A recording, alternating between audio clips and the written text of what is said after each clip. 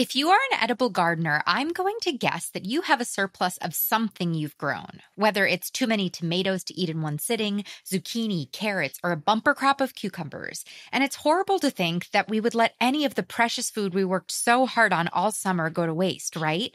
That's where preserving our garden harvest comes in. It's a brilliant and old school way to build a reserve of nutritious and fresh homegrown food for you to eat year round. However, there are logistics involved, some materials needed in order to successfully can something to make it shelf stable and not hurt you when you eat it. Plus, pickles. Who doesn't love pickles? No one loves pickles more than today's wonderful guest, who got into the art of canning and has become a professional canning educator because of her love for pickles and a good Bloody Mary. And today she is going to walk us through an amazing episode all about how to can and ferment our garden harvests. At the end of this episode, you will be able to make your own savory pickle snack tailored to your exact tangy preferences with a myriad of things from your gardens. Get ready for this uncanny episode. Welcome to the Growing Joy podcast, where we not only learn how to care for plants successfully, but how to simply and affordably use our plant babies to cultivate more joy in our lives. I'm Maria, author of Growing Joy, The Plant Lover's Guide to Cultivating Happiness, speaker, podcaster, and most importantly, an epic plant killer turned happy plant lady. On Growing Joy, you'll find conversations about plant care, plant community, and wellness through the lens of plants. Plant care is self-care on Growing Joy, the podcast. Welcome. If you're new here, welcome to the Growing Joy with Plants podcast. I'm your host, Maria Fiala, and it's my calling in life to help you care for plants successfully and cultivate joy through doing so. And if you're a repeat listener, welcome back. Welcome home, plant friend. I'm so happy that you've come back to listen to this podcast. I'm so honored to be part of your planty journey. And whether you are a new or an old plant friend, please take a minute and send this episode or one of your favorite episodes of the podcasts to someone you think would love it. I have a secret goal to be the top home and garden podcaster. Right now, I'm the top female home and garden podcaster, but I want to be the top podcaster. And the way the show grows is through plant friends telling plant friends about it. So if you wouldn't mind, take a minute and send an episode to a friend. But let's dive into this episode. I am so excited to welcome back Stephanie after a very short hiatus. You might remember Stephanie from our homesteading interview, Homesteading for Beginners interview. She's one half of the duo from that episode. Stephanie Thurow is a certified master food preserver, best-selling author of multiple books, including Small Scale Homesteading, which we discussed previously. But today, she's joining us to go through everything we need to know about preserving our garden harvests. She is an expert food preserver and has kind of dedicated her life to teaching people how to can. The story behind how she got into canning is so heartwarming, and I'll just let her tell you instead of me tell you before the interview. But I'm really thankful for Stephanie. She's become a dear plant friend. I love her and, her counterpart, Michelle, from our past episode. And I feel like that's half the fun of doing this podcast is I just get to meet really interesting plant people. If you are interested in meeting plant people and making plant friends, I would love to formally invite you to join my online garden society. I wanted to give a shout out to 3 new members, Jamie H., Steph F., and Ashley K. Welcome, welcome, welcome to the Garden Society. If you don't know, my Garden Society is my online platform and app for both iOS and Android with the goal of making new plant friends, propagating your knowledge, and growing more joy in your life. It's what I like to call the plantiest and kindest corner of the internet. It's an online space for our community of international listeners to connect, like I said, propagate their plant care knowledge, and just nerd out about plants together. It's so fun being in there. And we've had so many new members join in the last couple of months. So you can go to jointhegardensociety.com to join us. And also just know that if you join, your monthly membership, which is the price of a cup of coffee, supports the show. And it helps me pay for the editors and podcast managers and the people that keep the show coming to your ears for free on a weekly basis. So thanks in advance. See you at jointhegardensociety.com. Okay, back to Stephanie. This episode was so inspiring. Billy, my husband, has briefly gotten into pickling, but this is definitely making me dream about preserving our garden harvest on another level. I can't wait to try water bath canning.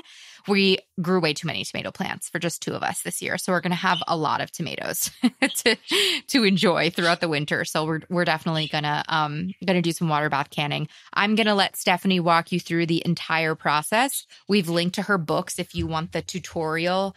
You know, she has great photo tutorials. Can you guys hear Frankie? Frankie, you're being very loud today. Frankie's my baby parakeet. He's the love of my life, and he's really chatty. I think he wants to be in this podcast with you guys today. Anyway, all of Stephanie's links are in the show notes, but without further ado, let's get right to the conversation.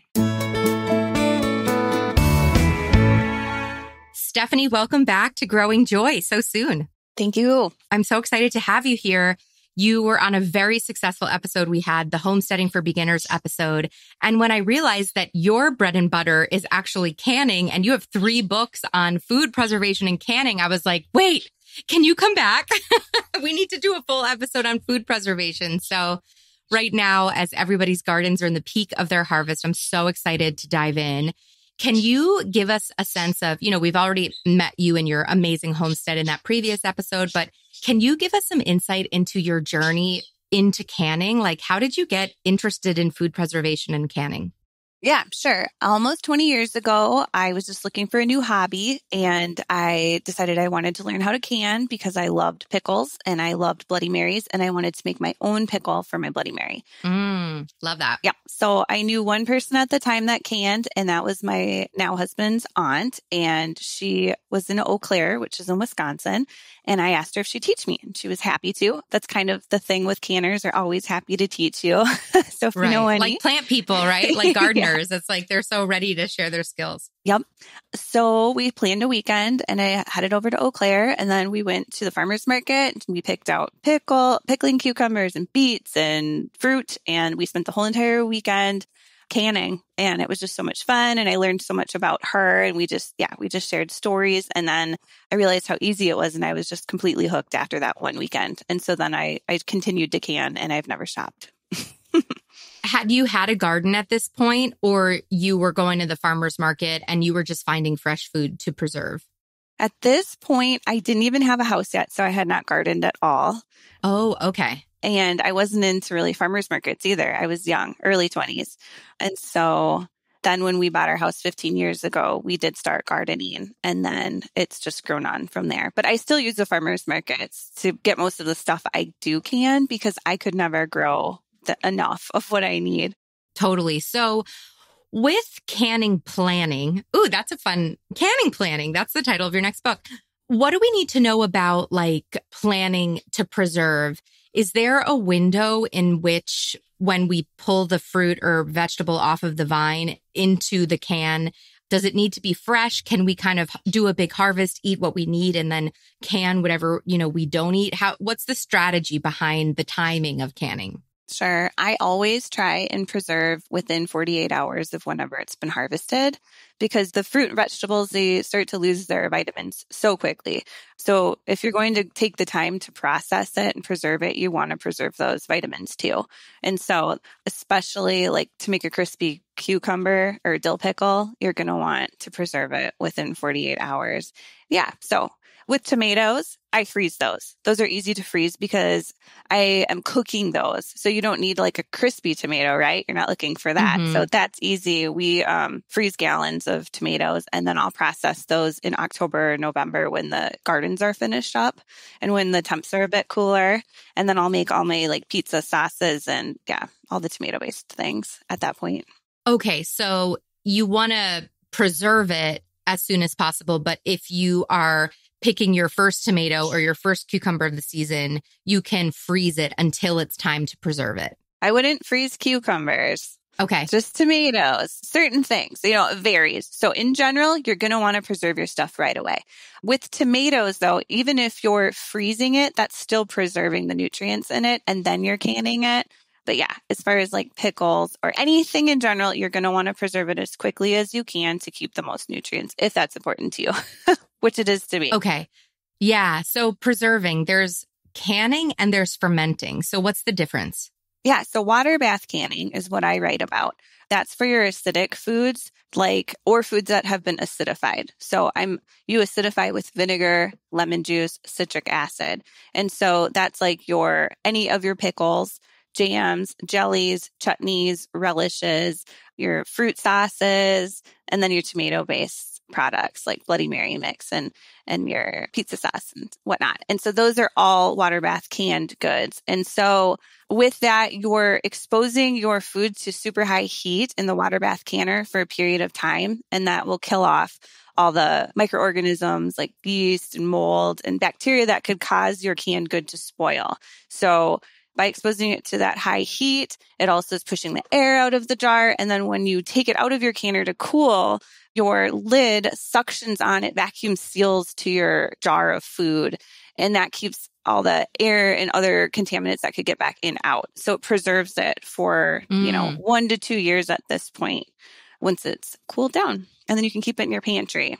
Shelf stable. Yep, shelf stable. But as time goes on, it will start to deplete too. So that's why they generally say to eat your canned goods in 1 year to 18 months. Like technically my jar will be sealed in 2 years probably, or 2.5 years, but it starts to break down. Things start to get softer. Colors change. It's just a little less appealing. So generally 1 year to 18 months for that. And then fermentation, the type I teach is called lactofermentation or lactic acid fermentation, and it's also known as wild fermentation.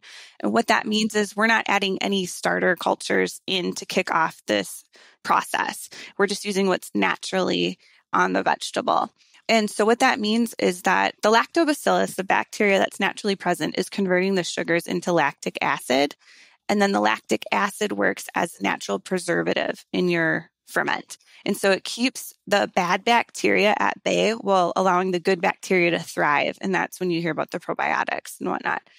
And so that's what's happening. And there's no heat involved. It's all done at room temperature. And with fermentation, it's not shelf stable, right? You need a refrigerator for them? Olive might end up in the refrigerator because if you're leaving it on the counter at room temperature, it's going to continue to get softer. Now, yes, everything will end up in the refrigerator, but it's also up to personal preference. Like I like my sauerkraut to ferment for about 5 weeks, 6 weeks. Some people like really soft sauerkraut and they might want it to go for like 3 months.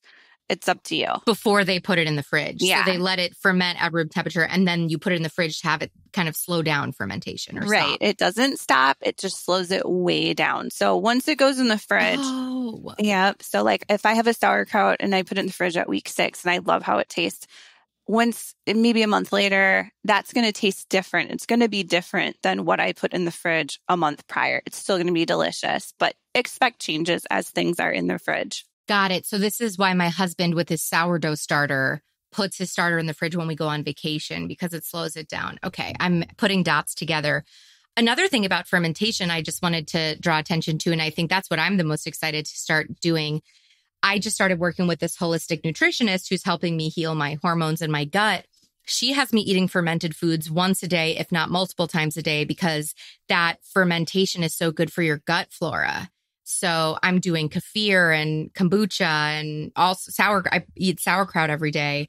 And I didn't realize like the health benefits of fermentation for our guts, which I think is super interesting. Great that you're getting a variety of different foods too, because there's a variety of different bacteria in each of those things. And what's really cool is that you only need one like spoonful of sauerkraut a day to get all the bacteria, all the good probiotics that you need. People think you need to be like eating it at every meal, but there's enough in that one spoonful to take care of you.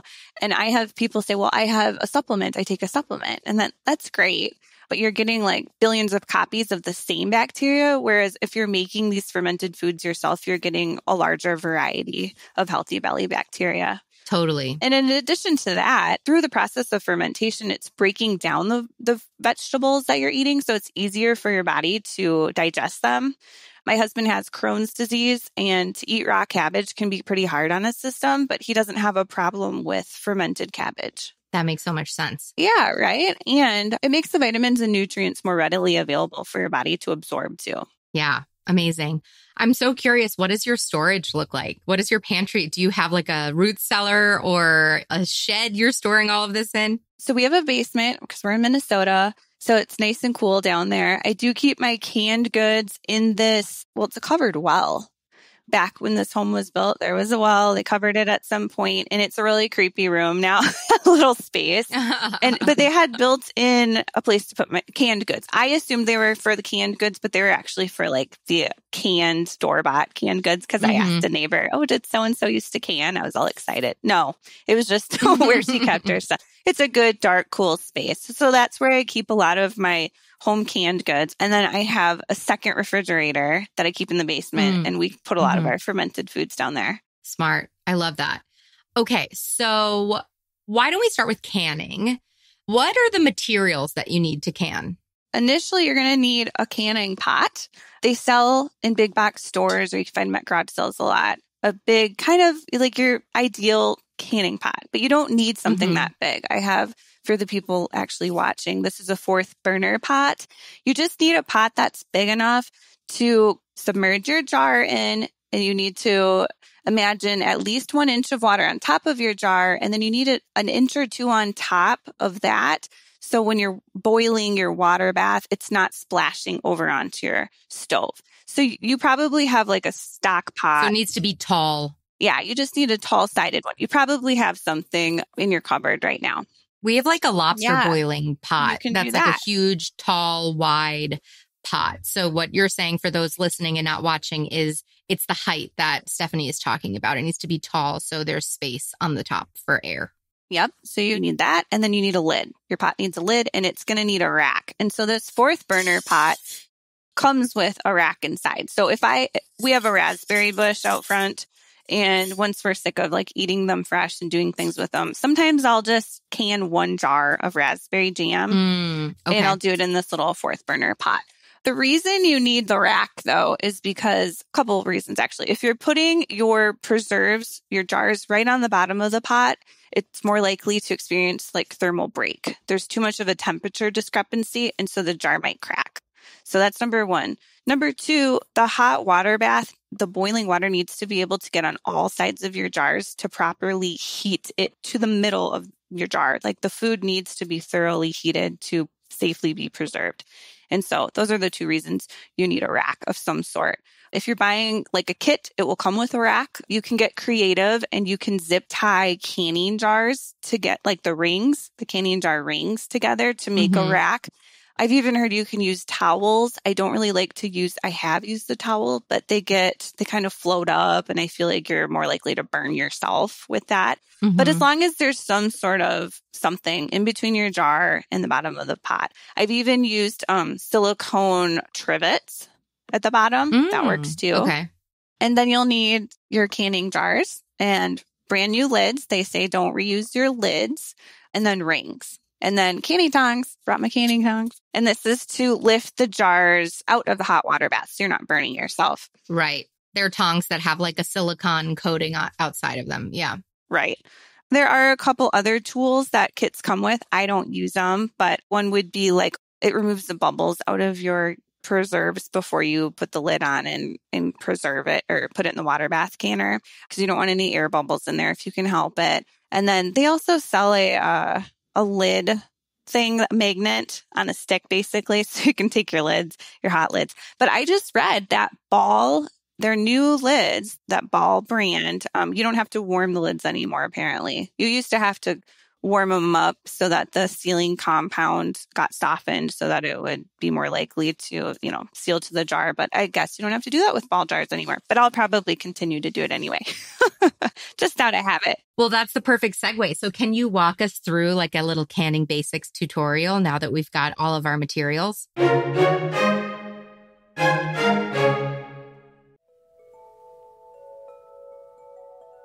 'Tis the season for fall weddings, plant friends, and I cannot think of a more unique, a more delightful wedding, birthday, or anniversary gift than a Wind River wind chime. You can even get your December holiday orders in early and save yourself the holiday shopping stress. Wind River chimes will deliver the most magical, most thoughtful, personalized gift straight to your door. Forget the crowds at the mall. When you use the code GROWINGJOY at checkout with them, you can get a free engraving on any engravable wind chime, so you can personalize it with a wedding date, an anniversary date, or a special message. For over 35 years, Wind River Chimes has been passionately pursuing harmony by delivering wind chimes that help create a peaceful, soothing, restful environment. Mama Fiala recently visited my house and would not stop talking about the wind chime's magical tones that wafted throughout our house all day. She requested one for Christmas. A Wind River chime is the perfect gift because every time the recipient hears the gorgeous chime singing in the wind, they will think of you and be gifted a moment of calm. Plus, when you use the code GROWINGJOY at checkout, you can get a free engraving on any engravable chime. So head over to windriverchimes.com, listen to all of the different melodious options, pick from a variety of gorgeous colors, and use the code GROWINGJOY at checkout at windriverchimes.com for your free engraving to create the most special gift for your most special someone.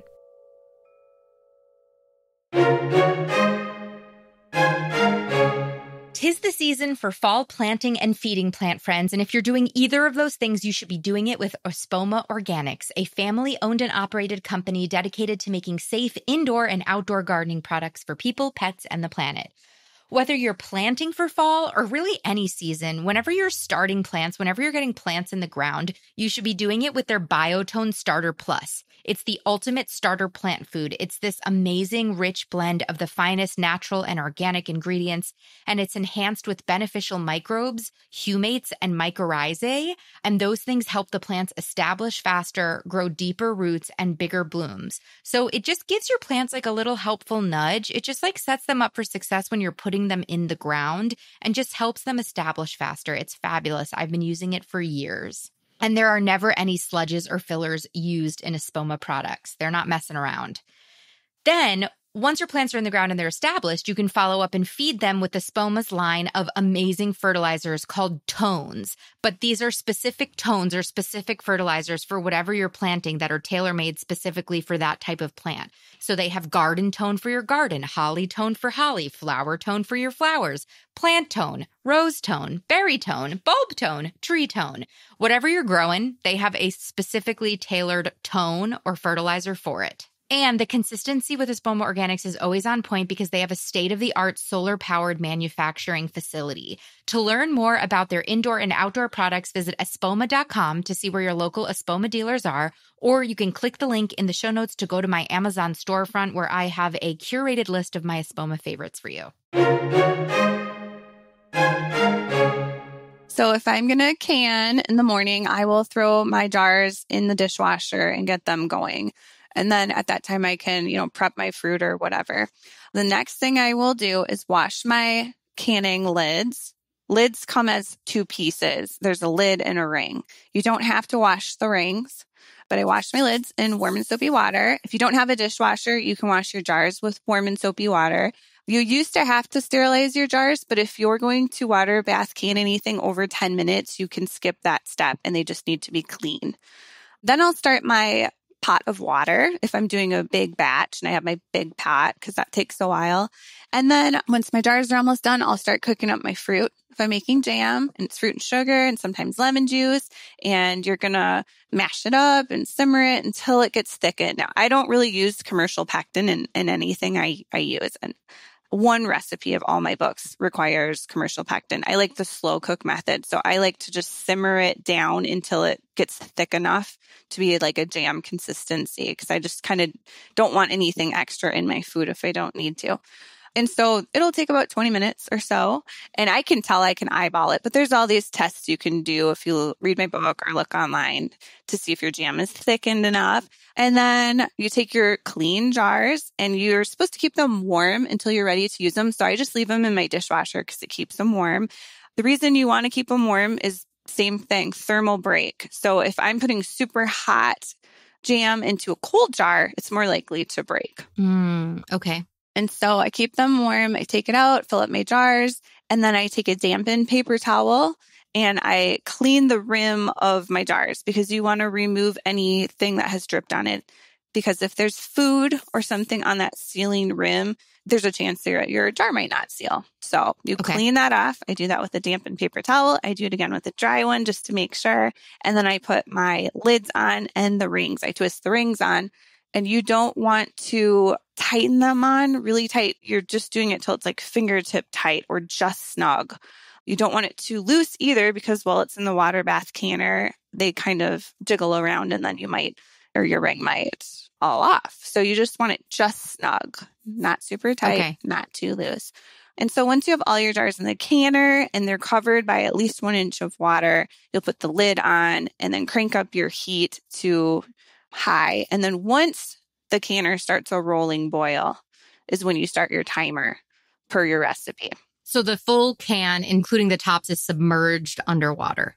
Mm-hmm. Okay, got it. One thing I forgot to say is when you're filling your jars, your recipe will indicate if you're to fill it with a 1/4 inch or a 1/2 inch of headspace. That's just the space from the top of the food to the rim of the jar here. You can see there's a little bit of headspace there. Mm-hmm. Okay, so follow that. That's just so to avoid siphoning. Siphoning is when food, through the process of the water bath canner, food can start to be pushed out. So you want to leave the proper headspace because if food's pushed out, again, there's a chance that your jars will not seal. So just follow that. Once you get a rolling boil, you set your timer, not before. And once 10 minutes is usually what it requires for jams and pickles and whatnot, has gone, turn the heat down, take the lid off and let it sit about 5 minutes. Just let things cool down a little bit. And then you remove your jars with your jar lifter, put it on a towel-lined surface. And again, you want it lined with something to avoid the jars breaking from putting the super hot jars onto a cold surface. And then you do not touch them until the next day, or at least 12 hours. You let them cool off completely. And then you'll start hearing them sealing. You'll hear the little ping, ping, ping, ping. And that's just the lid being sucked down. And don't touch them. Still don't touch them. You can look at them. And there'll be water on top and you'll be tempted to like tip the water off. Don't do that because you're potentially going to be pouring some food into that sealing rim again. So just always keep your jars up and down flat and that water will dry up. And then the next day, once they're totally cooled, you can remove the rings like I have here. And you can try and push the lid off. I can tell that I've got a good suction. I don't hear anything. And there's absolutely no give here in the middle of this lid. This is a sealed. Yeah, like the Snapple can pop. So it's that pop of the seal. And it's the magic in the cooling, the product going from boiling hot to cooling. That's the magic that happens to make the seal, right? So that's why it's important to not touch it. Yes. And if I skipped that water bath canner and I just poured, say, hot brine over cucumbers and it's to make a pickle, that lid will most likely seal. And people think, oh, I can skip that water bath canner process. My jar is sealed. Well, it's not all about it being sealed. Like I said, you need to expose it to that high heat to kill off anything that could cause it to spoil. So if you want to skip the canner and you want to do your pickles or your jams that way or whatever, you need to store it in the refrigerator to be safe. What are the biggest mistakes you see people, super beginners, making when they're canning? Well, like following an influencer that just randomly posts a recipe that isn't like a professional food preservationist. I see that all the time. That makes me nervous because they have a huge following and they trust them and they're sharing something. So, I mean, I would think that I could trust them if I didn't know better. You don't want to just trust anybody. Make sure you're following knowledgeable sources or, the National Center for Home Food Preservation is a great resource. That's where, I get a lot of where I confirm things I have learned. They have a version of their food preservation content that you can get in a book form, but it's all free online. So I would say if you have any questions, reference that website. And like I said, people not actually canning it. They'll see online that you can just pour the hot food in the jars and they'll seal and that's good enough. No, it's not. Or like an old thing that they used to do is that they would pour the hot food in, put the ring on and put it upside down. It still seals because of the heat, but it's not actually safe. They found out over the years. And so that's a big mistake. And touching their jars too soon. I hear that all the time. They'll write me and say, my jar didn't seal. And I'm like, well, when did you pull it out of the canner? And they're like, 5 minutes. And I'm like, stop touching your jar. Stop touching your jar. This is a practice in patience. There's an emotional lesson with everything we do. So canning is a practice in patience. I love that. There's something else, actually, I should tell people. When their canned goods are sealed up and totally cooled, you're going to want to date them and label them and then store them in a dark, cool place. I used to forget to always date or label. I'd be like, I'm going to remember what this is. You won't. Just date and label them unless they're really obvious, like pickles. Got it. And don't stack. You want to store them with the rings off, and you don't want to stack them because you don't want to create any false seals. So if I have my canned goods just one level, not stacked, no rings on, and something happens to the seal, and it will just push off, and I'll know when I get it out of my pantry that something's wrong with this, and I won't eat it. But if I had them stacked, or if I have the ring tightly screwed on and something's spoiled, this lid wouldn't be able to lift off. Okay, got it. That's a great tip. Okay, so no stacking and take those rings off. Awesome. Okay, and so the water bath canning is going to be for the acidic foods, like you said, tomato sauce, jams, anything that has vinegar in them. Fermenting is what's going to break down. So let's move to fermenting. What do we need to ferment something? As a new sauerkraut enthusiast, I would love to make my own sauerkraut. That sounds super fun. Yeah, it's really easy. I brought, for those watching, this is all you really need to get started is a canning jar, a quart canning jar. Can you describe it for those listening? Yeah, it's just a quart canning jar, quart size canning jar. Well, that's all you need. And you could use the canning lid and ring that you get. That's all you really need. But I like to use these silicone lids with nipples because the gases that are created can release on their own, but it's not letting contaminants in your jar. So I like that. And it's also helpful if you have a jar weight to keep the food submerged under the brine when you're fermenting. And you can buy jar weights. I use the lids of Weck jars from their small jars because they fit inside of the wide mouth canning jars really easily. And sometimes I'll need 2 or 3, but I've been using them for years. And that's really all you need to get started. If you are looking for your next planty coffee table book, my plant friend, you should check out The Cottage Garden by Danish gardening celebrity Klaus Dalby. The Cottage Garden explores the history and development of the beloved cottage garden design style.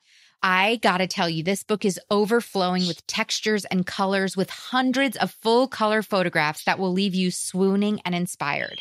In the pages of The Cottage Garden, you'll first draw inspiration from the stories and landscapes of generations of famous cottage gardeners, and then you'll meet modern cottage gardeners from around the globe who combine billowing masses of flowers such as poppies, delphinium, lupines, foxgloves, peonies, roses, lilies, and so many more to create the most dreamy landscapes infused with romance and wildness of the cottage garden style. The Cottage Garden is a gorgeous, glorious cottage garden inspiration book that you will love showing off on your coffee table. You'll gain so much inspiration from it. Go ahead and pick it up at your favorite local bookstore, bookshop.org, Barnes & Noble, or Amazon.com. That's The Cottage Garden by Klaus Dalby, wherever books are sold. The Cottage Garden by Klaus Dalby.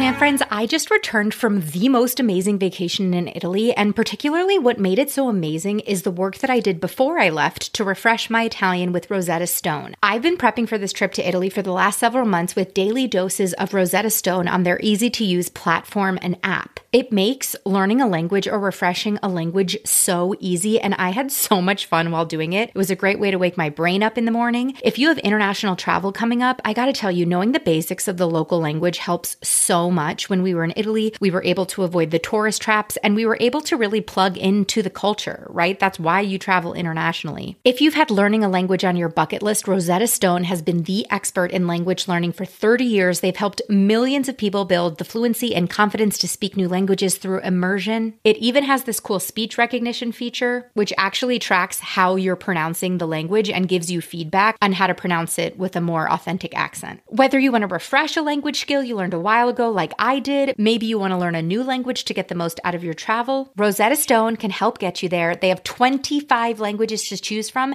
and a lifetime membership. So I learned Italian this year, but because I have the lifetime membership, I can learn Spanish or Chinese next year or in 10 years. And they're giving you an insane discount. Don't put off learning that language. There's no better time than right now to get started. For a limited time, Growing Joy listeners get 50% off Rosetta Stone's lifetime membership. That's 50% off unlimited access to 25 language courses for the rest of your life. Plan Friend. It's a no-brainer.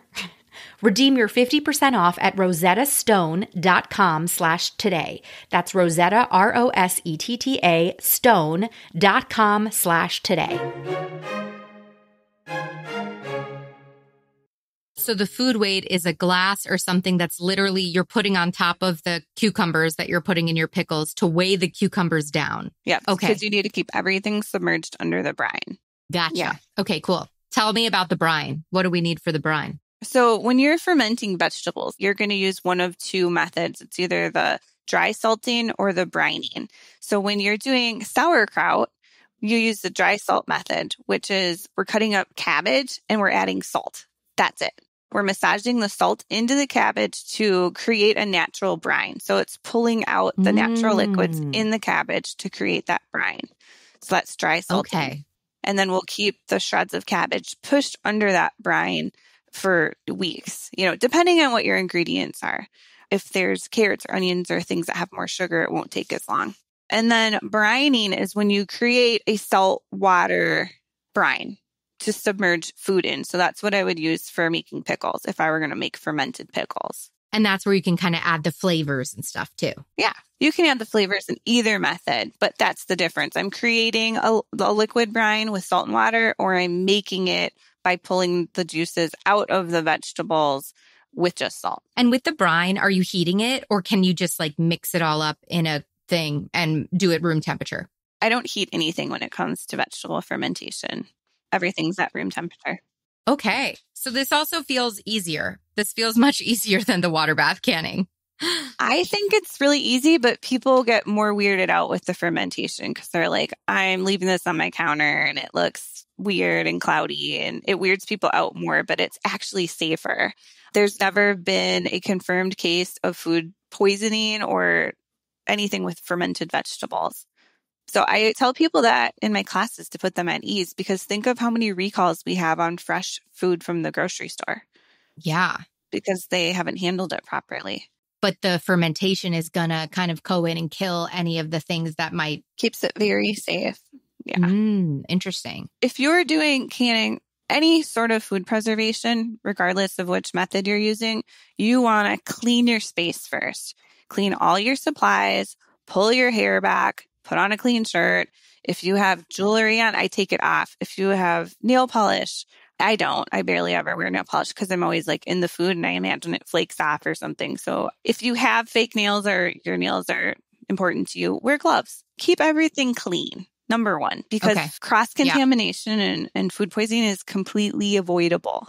We don't need to be getting sick. So just keep that in mind. Yeah, definitely. We're doing this to not get sick, right? Exactly. So fermenting basics, what do we need to know? Keeping it at room temperature. Like in the summer, my kitchen's warmer. So ideally, I like to ferment around 68 to 72 degrees. So my favorite time of year is like late fall or in the winter to ferment because if it's warmer, it's going to ferment faster and that impacts the flavor. And as you do it, you'll kind of figure that out, what you like and what you don't like and how the cooler temps slow the process down. So sometimes my kitchen, we have really cruddy windows. Sometimes my kitchen's like 60 degrees and things take a little bit longer. So expect that. If you don't have air conditioning or a basement, you could ask a friend to watch over it. I mean, I've watched a sauerkraut for my brother-in-law before. And when you say watching, is there daily notes or daily things you have to be doing in order to ensure success? That's my next tip. So you want to make sure that things are always submerged, like I said. And with sauerkraut especially, as it's fermenting, little air bubbles or little gas bubbles will be created between the shreds of food and it pushes things up. And so I go in and I push things down.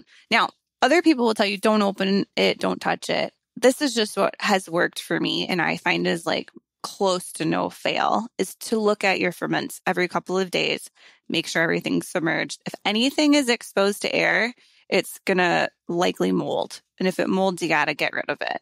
So you're taking the cap off and submerging it again, or shaking it? Yeah. Well, if I'm using a glass jar like this, I can see if it's submerged or not. I don't have to open it. If you're using a fermentation crock, you'll have to take the lid off and check it out. Oh, no, but I mean, so say you have the glass jar and you notice that your pickles are not submerged. Are you then taking the top off to resubmerge them? Yep. I take it off and then I use my clean hands or clean fork or something and push it back down and then put the lid back on. Okay, got it. And what's the timeline for these things? I'm assuming it's different for different recipes, but what's the general timeline? It will vary depending on what you're doing. Like you said, sauerkraut, I like to go 5-6 weeks. If it's just cabbage, if I have hot peppers, sliced hot peppers, grated carrots, chopped up onions and garlic, it's going to go for like a week. It's going to be done a lot sooner, but it's really up to your personal preference. So I say after a week, give it a taste. If it tastes very raw still, ferment it for another 5 days and give it another taste. You're using your taste buds to know when you're ready. Yeah, because it's so much personal preference. But one thing I haven't mentioned is you will have to leave headspace when you're fermenting as well.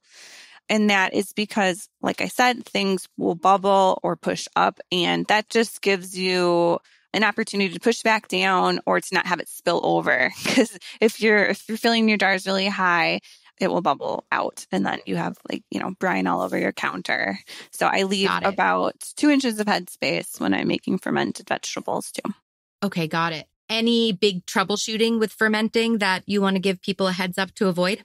Just watch the brine level. Because if it molds, it's gone, and then that's a bummer. And that's really the main thing. They say in the fermentation world, under the brine, all is fine. Keep that in mind. That's great. And again, using fresh veggies. I mean, if you're going to use older cabbage to make kraut, expect that it's going to take a little bit longer for that brine to be made, that natural brine that you're trying to create, versus using something that's freshly harvested. And get creative. Add in what you like, keep out what you don't like. And it's a lot easier than you think. Give it a try. It seems like it. It's like throw some salt and some sauerkraut, say a prayer and see how it all shakes out. And not sauerkraut, into some cabbage. Can I make a jam and water bath it or cut up some cabbage and put salt in? Like, what's the importance of recipes? Do I really need to find vetted recipes or can I just freestyle it? Well, I think there's more wiggle room with fermentation for freestyling for sure. But with both methods, like follow the rules initially. And as you do it, you will learn where you can kind of tweak it to your liking. But definitely for beginners, follow those trusted recipes and don't stray away from that path at first. Where do we find the trusted recipes? Obviously, you have a glorious book that has so many photos, and I will be, learning alongside your book when I go try it with my mom. But where are good, trusted online resources that people can find recipes compared to, the influencers that maybe, not to say you should call anyone out, but like, where can people go and feel good about using that information? They have Tested Recipes. Ball has several books. I would start there. Or like I said, the National Center for Home Food Preservation. That is a great resource. I mean, okay, we'll link to it in the show notes too. I'll send you that. Yeah. What are your favorite recipes? Tell me your favorite fermentation recipes and your favorite canning recipes. Obviously, you're a pickle girl. So tell me did you see the Spritz Society? Well, you don't drink, but the Spritz Society came out with a pickle. They did a collaboration with Clausen's Pickles, and they have a pickle flavored Spritz drink. Oh, no, I did not see that. And I do drink. I just don't drink much. Okay, well, then you should try Spritz Society. Bloody Marys is what got me into this. So then you got to try this pickle Spritz that Clausen's the Spritz Society just came out with. I would try that. But anyway, yes, tell me more. Dill pickles remain my favorite pickle. Okay. I make a really delicious, crunchy dill pickle. We make tons of those. My next favorite canned good would have to be pickled jalapeno slices. I put them on everything. I love pickled jalapenos. I make tons of jam, but I personally don't eat a lot of jam, but other people do. And I'm a cottage food producer. So here in Minnesota, I can sell my preserves to people. And so usually in the wintertime, I'll have a sale of kind of like my excess stock. I'll evaluate what I have in my pantry and say, okay, I can do, 5 jars of this, 10 jars of this, whatever. And I'll label them up all nice and sell them. So jam is a good seller. Do you go to a farmer's market to do that? No, I actually can do it from word of mouth. I used to host a craft show once a year because I do hand stamp jewelry too, and I would do it there. But now it's just, I keep busy enough by putting like a post out on my Facebook. And then people will write me now too. My neighbor loves the candied jalapenos I make. She's my best customer for those. And I'm like, I can show you how to do it. But, she's not interested. That's fine. Right.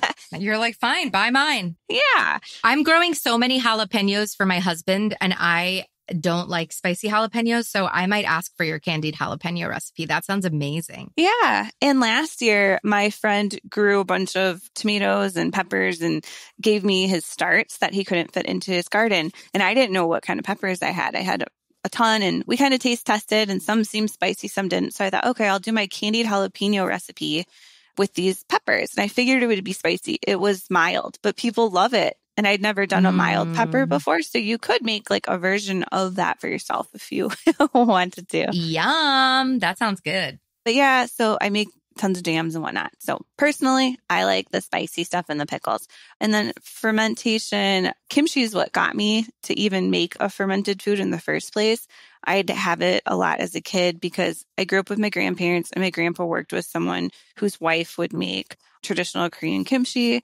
And so I ate it my whole life. And then as I became an adult, I wanted to make it, but the only stuff I could find had preservatives in it. And I didn't know that initially. So once I realized that, I started trying to make my own, and now I make it, the way I like it. So I just keep doing it. There's a lot of brands out there now where you can find fermented kimchi without preservatives.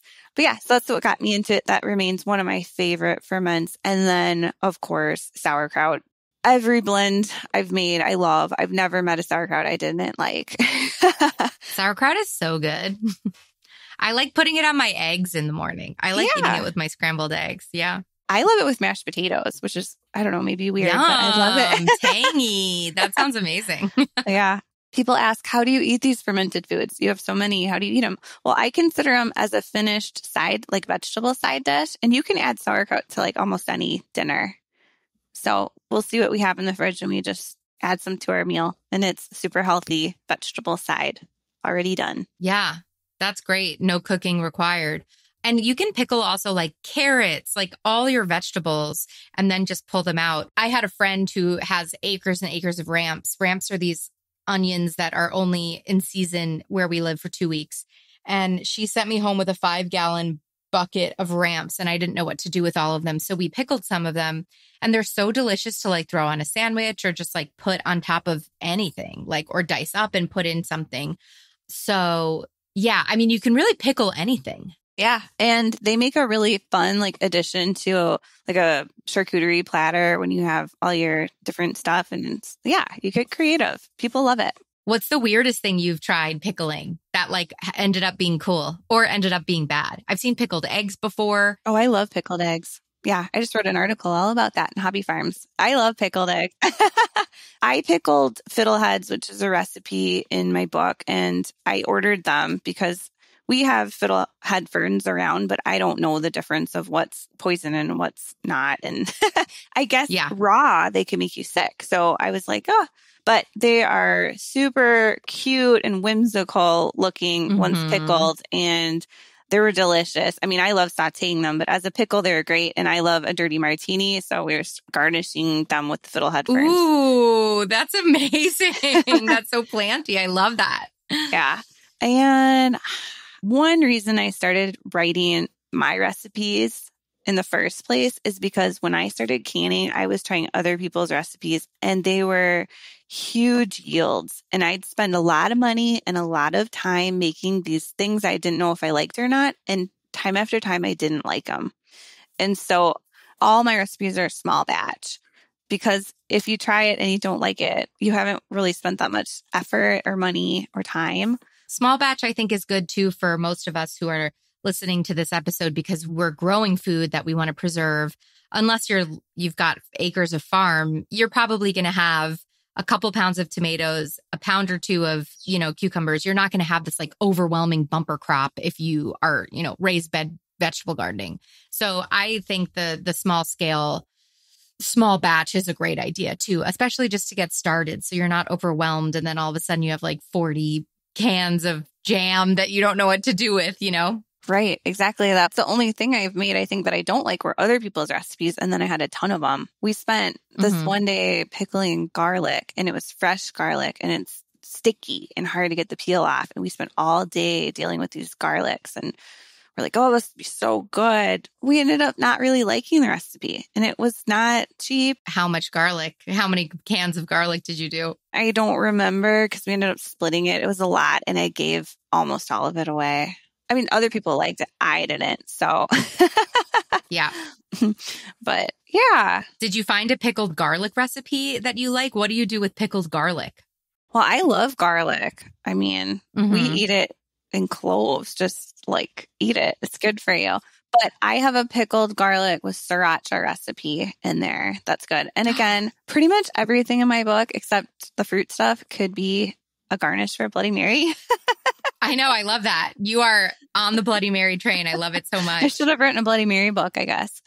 I know. With this dirty martini too, maybe that's your next book, canning recipes for cocktails. I love it.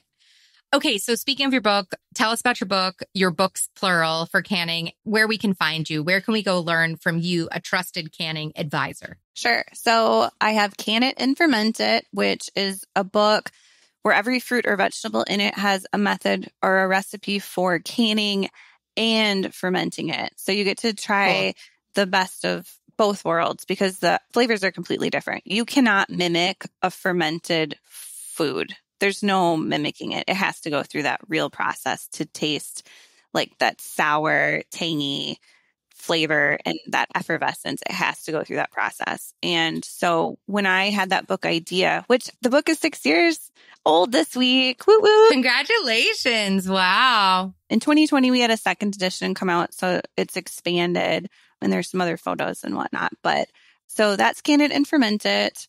And I go through the seasons with that book. And then I have Weck Home Preserving and Weck Small Batch Preserving. And Weck is a German jar that's been around for over 100 years. My husband loves Weck. We love Weck. It has glass jars, glass lids, rubber rings, and then 2 stainless steel clamps. It's all reusable parts. And so this is what we do a lot of our home personal canning in is Weck.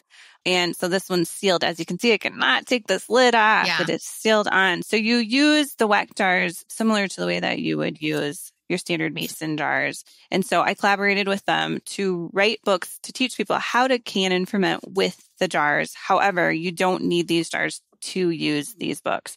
There's a chapter on canning and fermenting in both of the books. And then one has a whole chapter on just like made from scratch recipes that don't require any canning or fermenting. It has, homemade dressing, salad dressings, infused salts, sugars, syrup, just all sorts of made from scratch stuff. And the other one has alcohol infusions, how to make your own homemade alcohol infusions. Super simple, really, really delicious. And you don't have any of those like strange additives that you will get in your flavored alcohols. I love that.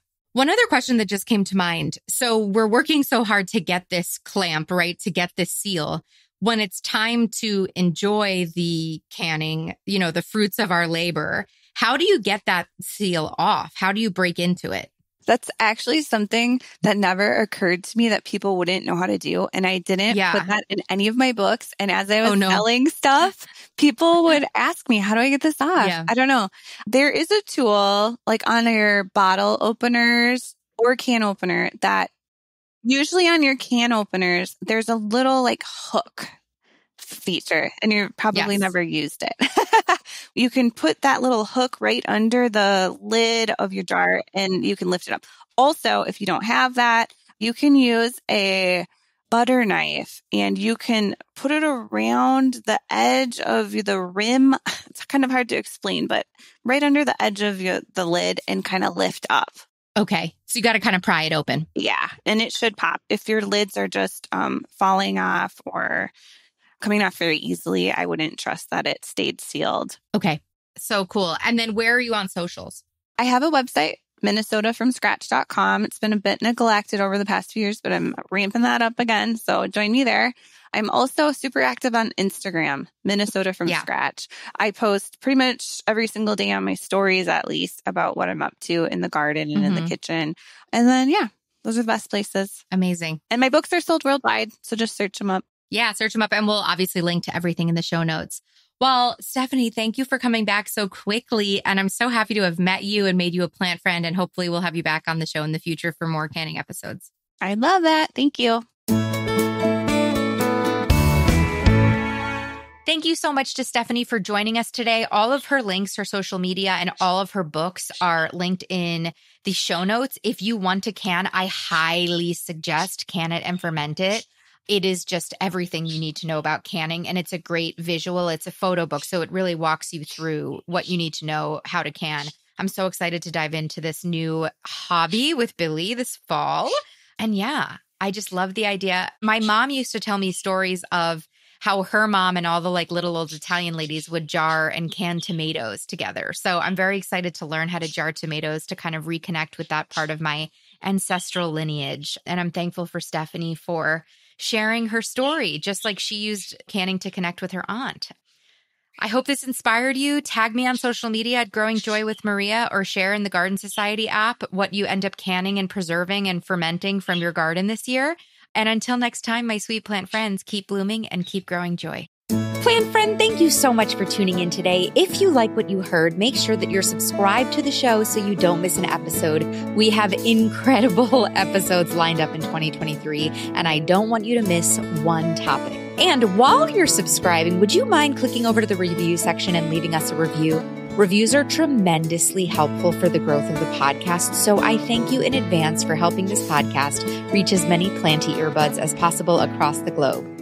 If you're looking for more opportunities to grow as a plant parent with Growing Joy content, we've got a ton of free options for you. First, there's the Plant Parent Personality Test. It's so fun. It takes literally 3 minutes to complete.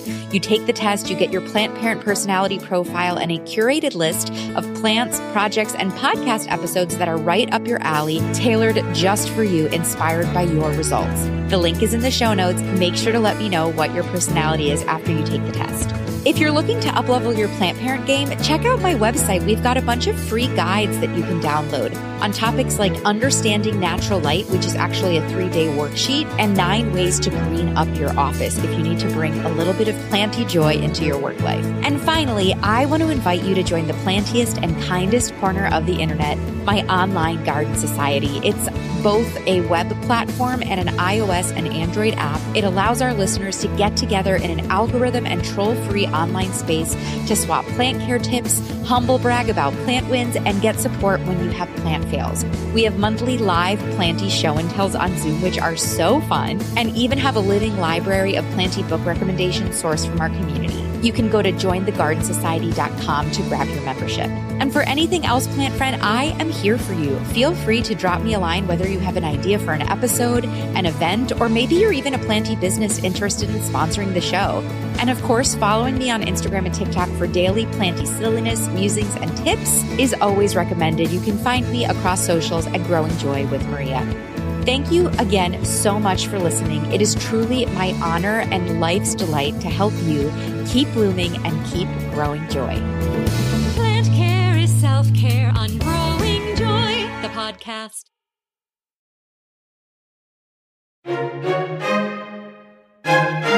Make new plant friends, propagate knowledge, and grow some freaking joy. That's the motto of the Growing Joy Garden Society app and platform, otherwise known as the plantiest and kindest corner of the internet. If you've been an OG listener or a longtime listener, you might also know this app and platform as the Bloom and Grow Garden Party, but with the rebrand, we've rebranded it to the Growing Joy Garden Society. No trolls allowed, kind plant friends only. And if you haven't heard about the society yet, Plant Friend, you got to join. It's my online community that you can access via iOS or Android app or on your computer that I built to connect our international community of plant friends so we can all nerd out together about plants and celebrate our passion for our beloved plant babies. We have members literally all over the world. I'm so in love with this community of sweet plant friends. I can't say enough amazing things about them. But also there's a lot of really cool features about the app you might be interested in. There's dedicated hashtags to all sorts of different subsects of planty passions like houseplants, gardening, plant-inspired DIY projects, growing joy, plants and pets, and so many more. There's a plantrepreneur group, so if you're a planty entrepreneur and you want to connect with other planty entrepreneurs, you can join that group to connect and network. There's a plant swap section. Plus, the entire app, and this is my favorite part, is entirely searchable. So say you want to learn more about Hoya, you type the word Hoya into the search bar, and literally every post ever created about Hoya will pop up. So you can click in, see what other people have been posting about Hoya and learn on your own and crowdsource hair information. It's so cool. But last but not least, it's an amazing way to support the show. Your monthly membership not only goes to sustaining the platform, but it also supports my team of editors, writers, and a community manager that help the world of Bloom and Grow keep growing. So come join us. All you got to do is go to jointhegardensociety.com and sign up for the community plan. Once again, you go to jointhegardensociety.com and click the community plan.